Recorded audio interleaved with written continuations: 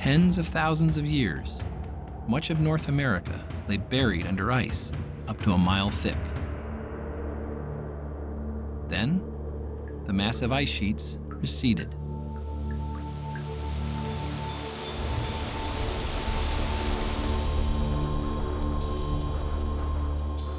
In what is now Alaska, ocean-bound streams and rivers emerged, opening up new possibilities for countless species.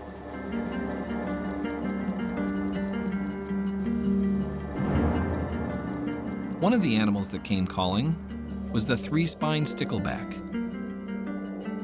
Common to the Northern Ocean, this little fish spawns in fresh water. There were now lots of new spawning grounds to explore. But as the ice-free land began to rise, streams and the fish in them were cut off from the sea. Isolated populations of sticklebacks faced a survival challenge. Could they adapt to full-time life in a freshwater lake? 10,000 years later, they're still there, but they have been transformed.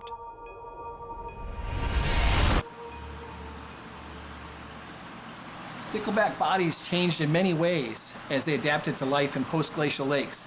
They got smaller, their coloring changed, and most strikingly, even their skeletons changed.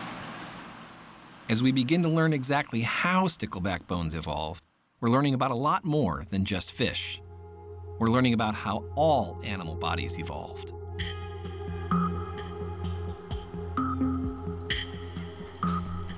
Well, I hope we caught some fish.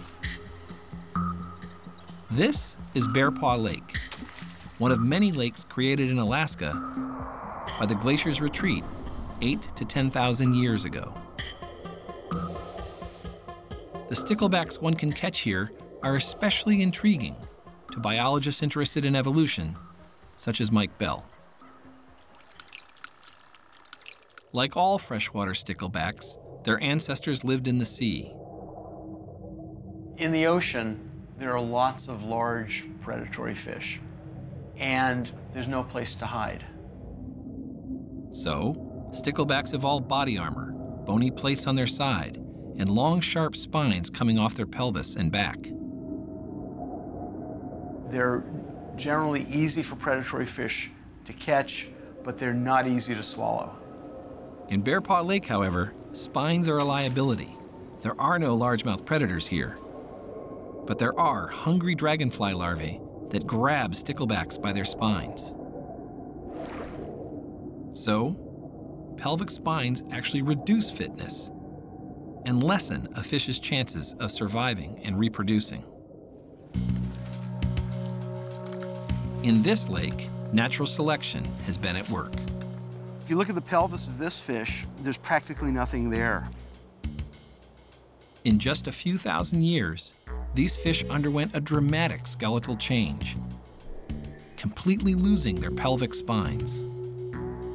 As pelvic spines are homologous to the hind limbs of four-legged vertebrates, the change we see in sticklebacks is the equivalent of losing legs. How does such a dramatic change in form occur?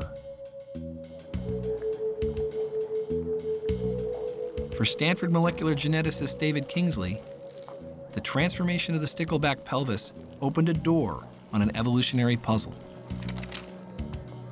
What happened at the genetic level at these early stages where the body plan is first being laid out that makes the difference that we now see? The physical forms of all animals are products of development, that process in which a fertilized egg grows and is shaped into an adult. Changes in form, therefore, arise from changes in development. And since genes control development, changes in form are ultimately due to changes in genes. David, these two fish look different, but they have thousands of genes. How do you pinpoint which genes make the difference? We started like any geneticist starts. You gotta have two things that are different, you gotta cross them. Geneticists use crosses to map the location of genes that make the difference. Ocean and freshwater varieties of stickleback can be crossed by collecting sperm-filled testes from males and eggs from females and mixing them together. In a matter of days, the beating hearts of stickleback embryos are visible through a microscope.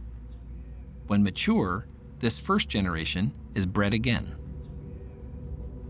Each cross reshuffles the genetic material and traits that are passed on from one generation to the next. Traveling with the genes are stretches of DNA geneticists use as markers. And that gives you the chance then to try to figure out which of the pieces at the genetic level go together with the traits that you see visually at the whole organism level. That's done using the DNA markers to link the trait, in this case the presence or absence of a pelvic spine, to general locations on specific chromosomes.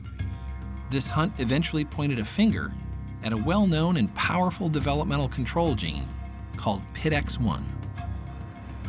So, naturally, they compared the PITX1 protein coding sequence in fish with and without pelvises. What'd you find? Well, we actually didn't find anything at all. At the coding region of the PITX1 gene, the actual part that makes the protein, there isn't any difference between marine and freshwater fish. Well, that's fairly puzzling. I mean, we for years were used to the idea that if there's an evolutionary change, that would be a change in the protein made by a gene. Yep. So you see no differences in the sequence of the PITX protein between the two fish. I mean, isn't that a paradox? Isn't that a surprise? Well, it's still possible that there's something about the expression or the regulation of the gene that's changed. So the structure is fine, but maybe the timing or the place it's normally expressed is different. To find out, Kingsley's team soaked embryos with a chemical dye that turns blue any tissue where the PITX1 messenger RNA is produced. Well, if you look at a marine embryo, you see the PITX1 gene is expressed in multiple places. It turns on in the head region, in the lips, inside it would be on in the pituitary, but it also turns on along the side of the body, this very strong blue patch here. In that tissue, it's telling cells to start growing a full pelvis and spines. And what about in fish that aren't going to make a pelvis? Right. Key moment in the lab was the same experiment in the lake fish. The head region, you still see blue on the lips. You still see blue inside the head. You don't see that little key blue spot along the side or on the ventral surface of the fish. So the structure of the protein is the same between the two populations, and the expression of the gene is the same between the two populations, except for just in the pelvis. How can the expression of a gene change in one part of the body, but not another? This is possible because the coding regions of most genes that control development are surrounded by a number of regulatory switches, each of which controls gene expression in a different tissue. Like all DNA, the sequences of switches can acquire mutations. Kingsley had a hunch that the switch regulating PITX1 expression in the pelvic tissue of freshwater sticklebacks was broken. But to find out, he had to first find that switch. Geneticists find switches by tracking the expression of a reporter protein that glows green where a switch is active. After cutting the DNA around the PITX1 coding sequence into many different fragments, they attach the green reporter gene to each of them. Then, they injected those fragments into stickleback eggs. We wait a week or two, and then we ask, are our sticklebacks glowing in the pelvis? After 5 years of testing different fragments, they had fish with glowing pelvic tissue. They'd found the stretch of DNA that contained the PITX1 switch. Sequencing that region revealed a dramatic mutation. Fish that have lost their pelvis have deleted the pelvic switch. It's gone. But because this mutation only crippled one specific switch, the PITX1 gene remained fully functional in the rest of the body. If you do that, you can have a huge effect on the development of that structure, but the fish is fine. Actually, the fish is better than fine. When that deletion occurred, it conferred an advantage on the fish, and that mutation spread throughout the entire population. So the obliteration of that switch actually makes these fish better adapted to the new environment they're in. That's right. Than their ancestors. With the switch identified, he was ready for a final test. If you've got the right switch, you ought to be able to put it back and reverse the evolutionary trait. So, they joined the working switch to the PITX1 coding region and injected the combination into eggs from a freshwater stickleback that would normally never form pelvic spines. And? That was a good day in lab. It works. There's a fish now swimming around the tank. Hasn't formed a pelvis for, maybe thousands of years. It does, if you put back in the key sequence. Kingsley's team had found the broken switch that caused fish from one lake to be without spines. But that isn't the only place one can find spineless sticklebacks.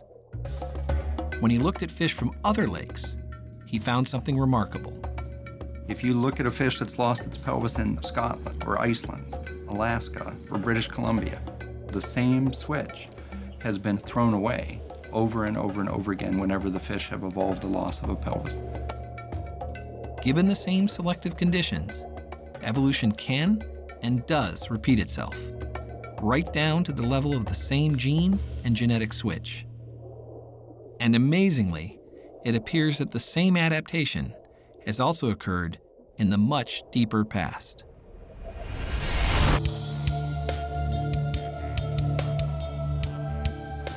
"10 million years ago, this Nevada desert was a lake full of sticklebacks.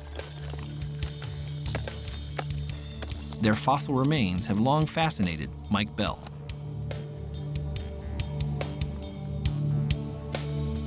Every year, many stickleback would die, and their bodies would drift to the bottom and be covered with sediment. The flesh would rot off the bones, and very often would leave a beautiful intact skeleton. Early on, Bell realized that there were two distinct types of sticklebacks preserved here. Some of the fish had a really big pelvic bone behind the head, and other fish didn't have that bone, but a little tiny pelvic bone. One might expect one or the other to be favored by natural selection. So why were they both here? This quarry has 1,000 sediment layers in every foot of rock, 1,000 years of annual deposits. A record of change like that is an evolutionary biologist's dream. To move from one end to the other is to move through time. By painstakingly checking fossil pelvis size over a 20,000-year period, Bell made a surprising discovery. It's got a fish, pretty nice fish. Fish with a full pelvis had arrived suddenly, perhaps when some geological event briefly opened the lake to the sea. Yet, within a few thousand years, almost all sticklebacks here lacked pelvic spines. And in Alaska, we're seeing exactly the same phenomenon taking place, but it's 10 million years later. The same animal, at two distant moments in time, undergoing the same transformation. In both cases pretty quickly, and in all likelihood, be the same evolving switch. This is a really exciting time to be a biologist. Only 10 years ago, we couldn't get at the DNA of stickleback in a detailed way. And now you can combine that kind of information with natural history. We can link up genetics to development, development to phenotypes, phenotypes to environments. We can look at change through time in the fossil record. We can put together the whole package. As biologists do just that, they're finding that the most common mechanism driving the seemingly endless diversity of animal bodies is mutations in the switches that regulate developmental control genes.